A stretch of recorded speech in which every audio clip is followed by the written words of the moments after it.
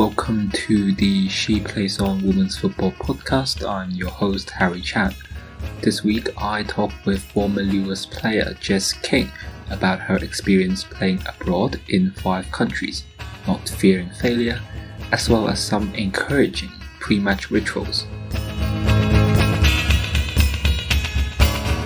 I have to put everything on the left before the right, so I could, like my sock or my shin pad or my boots, and if I don't, then I have to take it off and start again. And it is a bit weird, but I think, that is something that I have to do, otherwise I just don't feel right. Your pre-match ritual about putting things on the left first, there's another male football player who does it and who also plays as striker, and that's Harry Kane, so that's probably something that's good. But first, some news from this week.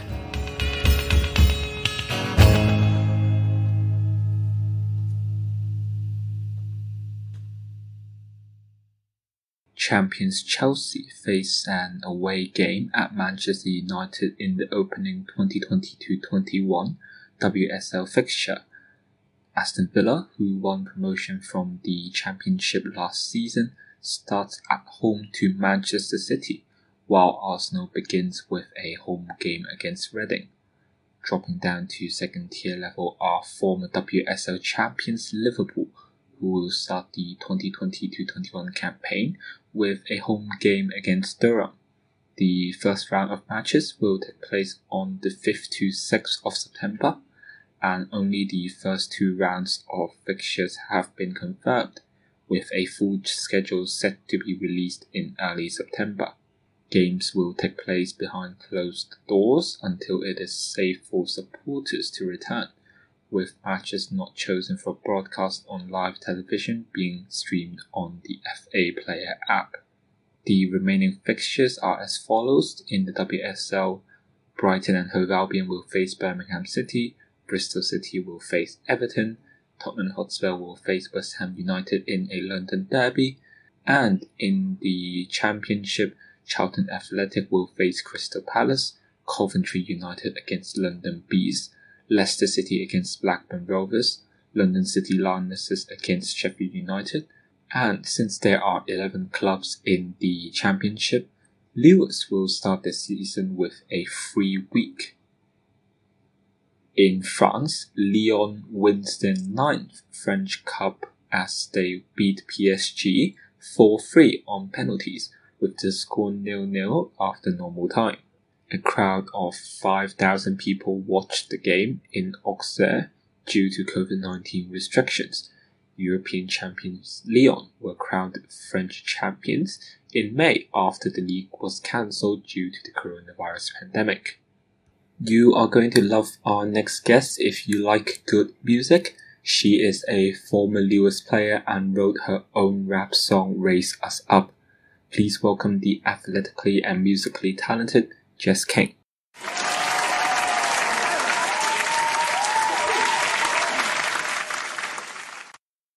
Well, let's get started then. So I want to start off with your playing career in general, because you played in a lot of countries, not just in Europe. You also played in Canada. You were a student at the Canada Trinity Western University. Can you tell us what you were studying there, and did you go there with a scholarship or something? Yeah, I went there when I was 18 with a scholarship, and I was there for 4.5 years playing out there. So yeah, that's kind of where my traveling first started. This is a different pathway compared to perhaps some players going through the academy or going to the States, the USA, for example. Why did you choose Canada as your first step, perhaps? Well, I actually had a visa to live there because my mum had actually wanted to move there a few years earlier. So that was helpful because I was able to stay there, during the summertime and get a job. But also because they were the best team in Canada at the time, and I didn't have to take the SATs like I did for the US. So yeah, there was a few. It was a bit more complicated with the US schools, and the one that I had my heart set on fell through complications of something that was out of my control. And then Trinity became an option, and then I decided that was the place that I was going to pursue. Right, I see. So now, of course, the States, you said you also thought of the USA, but how about the United Kingdom though? Did you like think of staying here like locally and instead of going to Canada?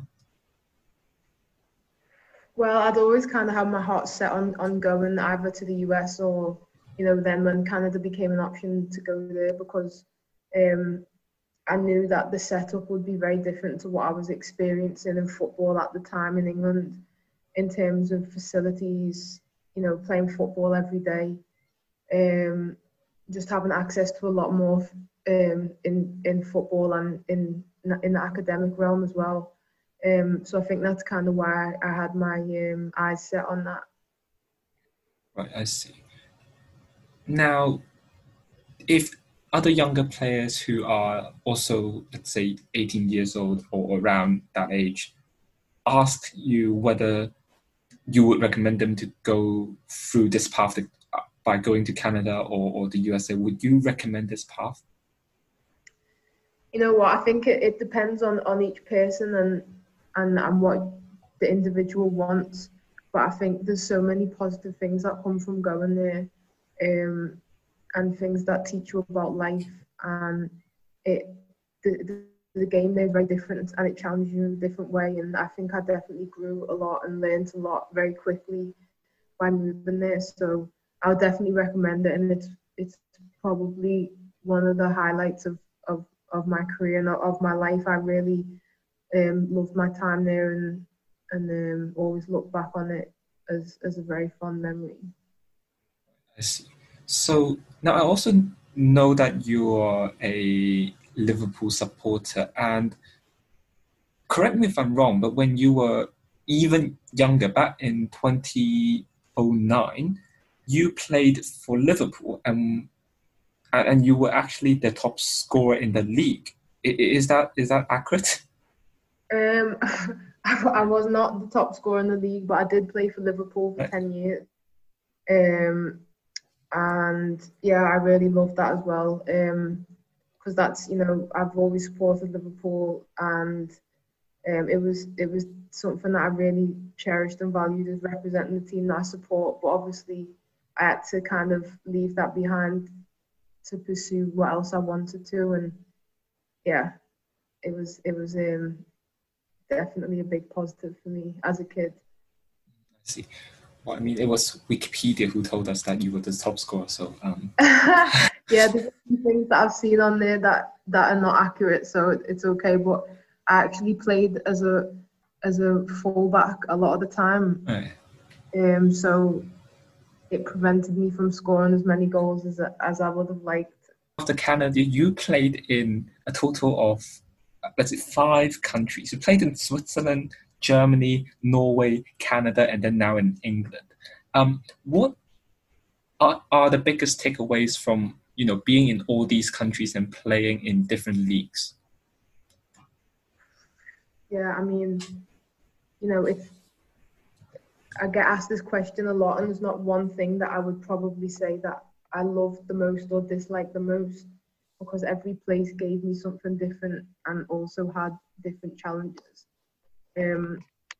But I think, you have to put yourself out there. And when you go to a new country, when you can't speak the language, you have to integrate somehow, even if you can't communicate literally with the same language. Yeah, obviously, especially going to Germany, all of the countries, really, I had to adjust my game. Playing in the Bundesliga, there's, you don't get much time on the ball, and I had to adjust quickly because you just get thrown in and you expect it to perform. And yeah, I think it's a challenge for sure, but I definitely I've really enjoyed it. Right.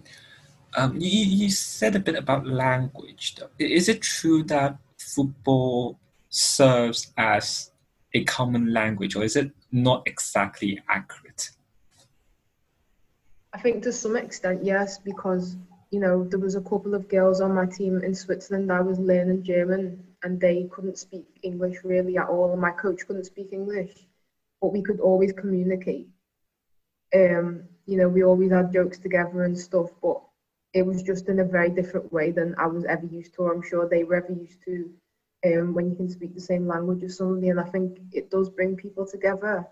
But I'd probably say the only thing that's difficult is in the match, and people were giving me instructions in German. It would take me a little bit longer to kind of, react to that as opposed to when somebody would say it in English. Yeah. Yeah, I see. Right. You talked a bit about playing in different leagues and the fact that leagues are different. Like in the Bundesliga, you don't get a lot of the ball. What is, or if there's any, like biggest difference between the style of play or maybe even the coaching? Are there some differences that were very clear to you when you went from one league to another? Well, I mean, in Canada, in North America, it's very fast. A lot of the players are athletes, strong, fast. Everything is like 100 mile an hour, and if you're not going 100 mile an hour, then you're going to get run over kind of thing. I think when I came back and played at Everton just after university, I think that I was definitely challenged technically, more so than physically, because there was a different style of play or expectation. And I think also as I went on to each league, with the better players that I played with, I learned a lot from them technically, and tactically. Tactical things was massive in Germany. So yeah, the adjustment's interesting, but it's just part of the process. Right. Speaking of the leagues in England, you played, of course, for Lewes for a couple of years. And in the championship now, we have part-time contracts. Of course, it's a topic that we often bring up in different discussions. But as a player who actually have you have first-hand experience of playing under part-time contracts, do you think there's anything that can be or should be changed to the system? I don't think there's one clear answer for that. I mean, the obvious thing is money. Money then filters down into the more training hours, more physio, more weight training, more time to spend talking about football, watching the game, all of the things that matter, that contribute to being 100% a full-time athlete, that I've struggled with the adjustment. So yeah, I think obviously, like from my perspective, until money's put into it, it's not really going to change. You know what I mean? Like you can see some clubs getting more money and then able to go full-time, and then their teams are getting better. So it's not that difficult to do, but it's being made very difficult to do by the people with money or the people making the decisions. So I think, there's not one smooth answer, and I think everyone's going to have a different angle or a different perspective on that.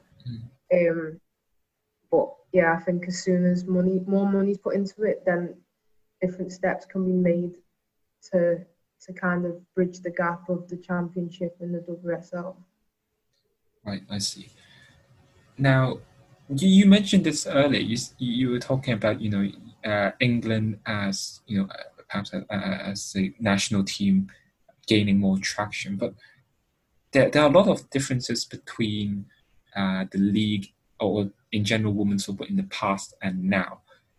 What would the biggest difference for you when you look at the time when you first started out as a younger player at 17 or maybe 18 compared to the system or the environment now? Well, I think a lot has changed. You see full-time people, like people getting paid. When I was a kid, that didn't happen. Training more than twice a week. Even in the championship, you train more than twice a week. Most teams, anyways, as far as I'm aware. I think people's attitudes, like the players, you take things more seriously, like nutrition, how you look after your body, the recovery. I think there's a lot that's changed, and I think athletically you can see players more and more fit, more strong, which makes the game better, which makes it faster. And I think it is cool to see that, and I think it will continue to grow the more full-time opportunities that there are. I see. Now, you are also doing work to help younger players as an ambassador for Kickoff at 3, which is like an organization that, amongst other things, promote equality in the football or the sports sector. Can you tell us more about what they do and perhaps what you do as an ambassador? Yeah, so I think they really want to get more girls involved in their football tournaments and stuff. And I think they're really just wanting to bring a positive energy, positive vibe into football, into the community, and kind of bridge the gap a little bit between the police and the community. Obviously, especially in the last few months, we've seen that affected, and I think football's a good way to bring everyone together. Do you know what I mean? And I really enjoy that, and they give opportunities for people to play football from all backgrounds, and they help raise money for different charities and organisations. I think it's really awesome what they're doing, and helping young people understand and want to give back to the community. I think is really something that is overlooked and not really something that we value, so to speak, as a whole community or whole society. So it's really been nice to kind of be a part of that, but obviously with lockdown and everything, we haven't really been able to get hands-on involved. So I'm looking forward to when they can put on their first football tournament, so that hopefully, depending on football schedule and everything, to kind of get hands-on and go and meet the other people involved. So yeah, it's been a really exciting thing that I've been able to be a part of. I see. Yeah. Now, all right. So, other than that, one thing we have to talk about your song, your rap song. It's co-written with Max Messelwave, called "Raise Us Up."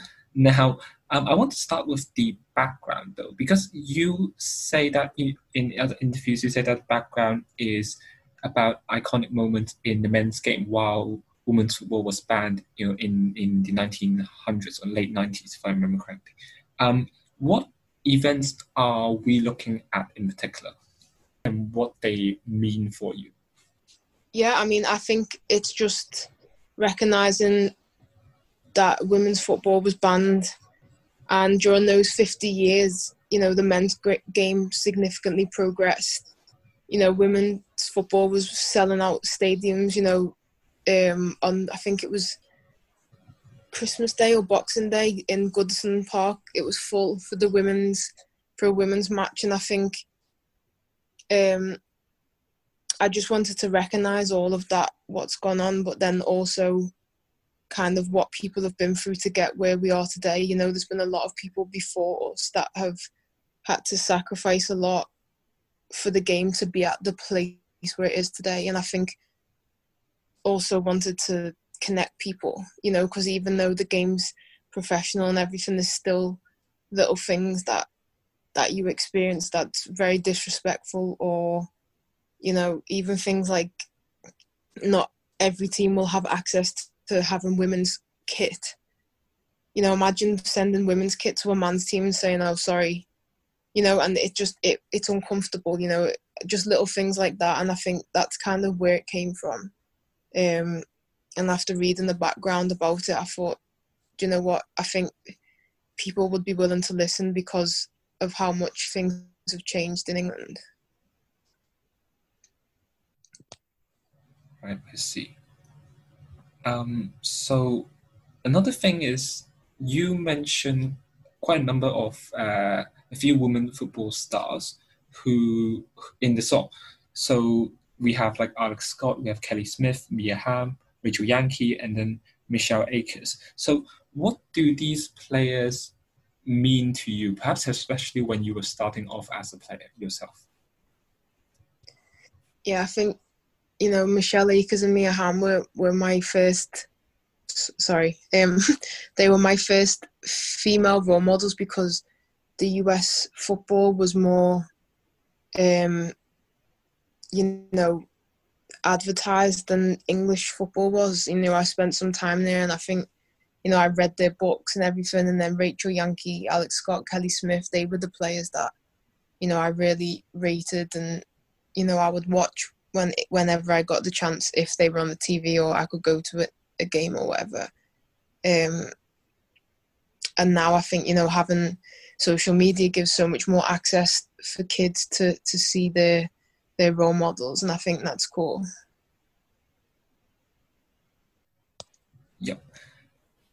Now I want to talk about one or two messages that it was delivered perhaps from the song. Now one of the things you also mentioned it sometime earlier is that there's a lack of access to just in general facilities for recovery, such as physios or in general sports science facilities. So as a player yourself, what was your experience in these fields perhaps?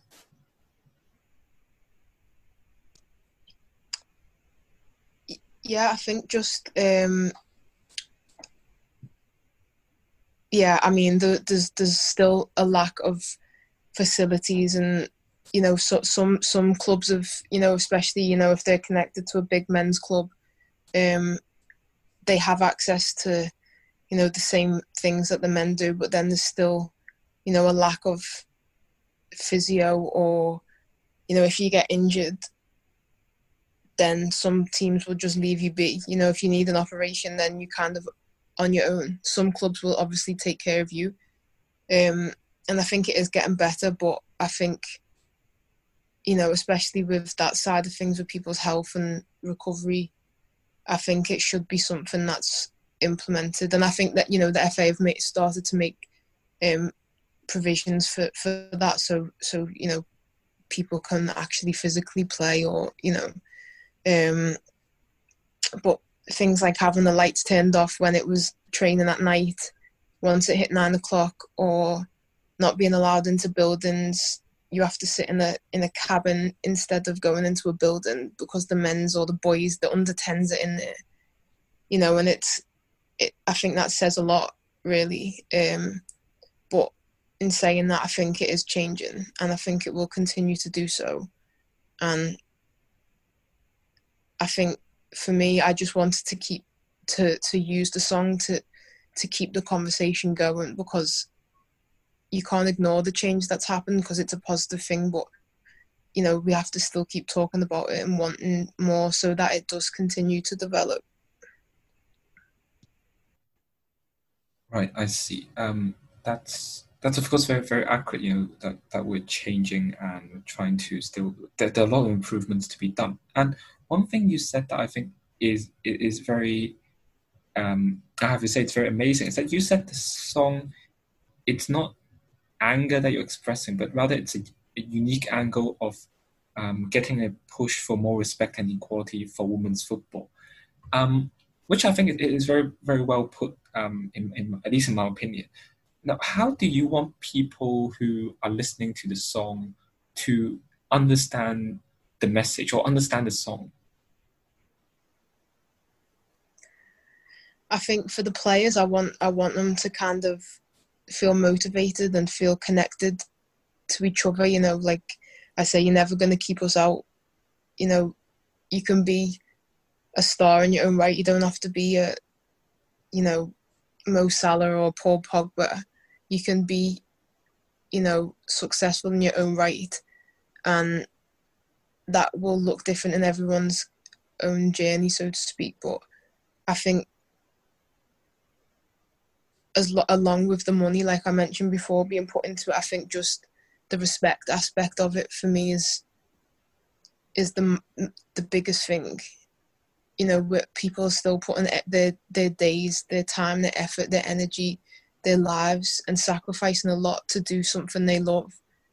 And for people to kind of dismiss that or to kind of turn a blind eye to that, I think I wanted to make sure that everybody was acknowledged in that. And, you know, it doesn't take a lot to show some respect. You know, not even about the money. It just doesn't take a lot in general, in life in general, to show another person or another organisation a bit of respect in how you speak to them or treat them.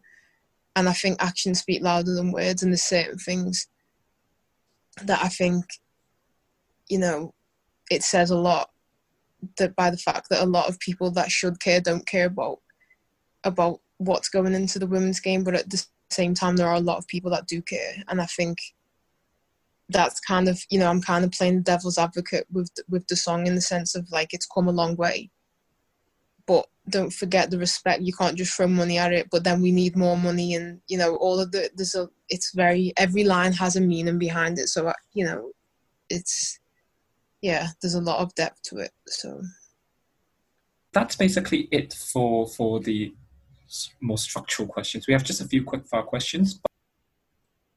This one is about pre-match rituals. We want to know if there's anything big or small that you have to do before the game, like something that you have to do, if not you feel uncomfortable.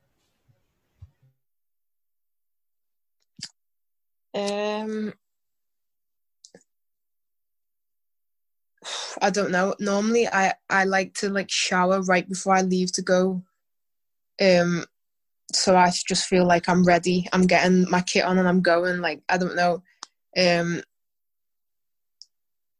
think the biggest thing that I do is I have to put everything on the left before the right. So I could, like, my sock or my shin pad or my boots. And if I don't, then I have to take it off and start again. And it is a bit weird, but I think, you know, that is something that I have to do, otherwise I just don't feel right. And then sometimes I'll watch either my own clips, or, you know, different strikers that have you know, a highlight video of like 5 minutes of like Thierry Henry or something, just to get ideas, because I'm quite visual. So I'll try and watch something before I go as well. But yeah, that's all that I can think of right now. It's been a while since you get a proper game day, so yeah. Your pre-match ritual about putting things on the left first. There's another male football player who does it and who also plays a striker, and that's Harry Kane. So that's probably something that's good. But anyways, the second one I want to ask is one of those famous interview questions that we got. We changed it a bit. So if you can grab coffee with anyone, dead or alive, will you take them to Tim Hortons? Tim Hortons? Is this if I was in Canada? I suppose so, because I was told that Tim Hortons is like a big thing in Canada. So yeah, it is very big. So anybody, I have to choose one person who I would take to coffee.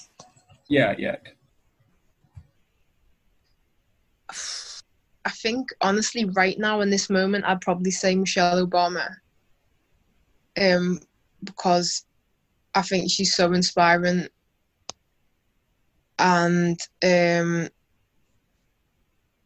love listening to her talk. And I've, you know, started to read her book and listen to her podcast. And she's so smart and got so many unique experiences. Yeah, so I think I'd definitely pick her right now if I had to pick somebody. I see. So that is about it from us. We have one last segment that I like to do with our guests. It's sort of a tradition. where we just give them space to say anything they want to younger boys and girls, of course, who may be facing challenges while chasing their dreams, especially, of course, under the current pandemic. So I just want to ask you to just take this space, whatever you want to say, to the younger girls and boys who want to maybe become a football player like you one day. I'd probably say just don't take, one person or one coach's negative comment or opinion about you and hold that as true, because, football's a game of opinions, and I think you have to, whether you're in a good spot or a bad spot, have to believe in yourself. And I think that you shouldn't have any fear, and never give up, because if you're going through something difficult, maybe an injury or a bad spell where you're not scoring, it will end eventually. And I think as long as you keep going, you'll come out the other end, and you'll feel better once you've come out of it. But I think our initial reaction a lot of the time is something gets hard or uncomfortable, you want to quit. So I'd definitely say that's been the biggest thing that I've learned is finding ways to make myself better when things are going well and when things aren't. And when things aren't going well, sometimes it's harder to find those small things to make yourself better, but I think that keeps you on track, and keeps you moving towards your goal, even if it's only something very small. Thanks for the message, Jess. Now, this is for our listeners. Now, the episodes come out every Thursday. To all our listeners, if you have any friends who are interested in joining us as our guest, please let us know through our social media accounts at ShePlaysOn. Jess, thank you really much for taking the time to join us on this show. Thank you very much. Thank you. Thanks for having me. And here's what else you need to know this week. Phil Neville's replacement as England women's manager could be announced by the FA this week or early next week. We will keep you updated through our social media accounts, and we'll look at the candidates in the next episode on our Crash Course segment in Focus.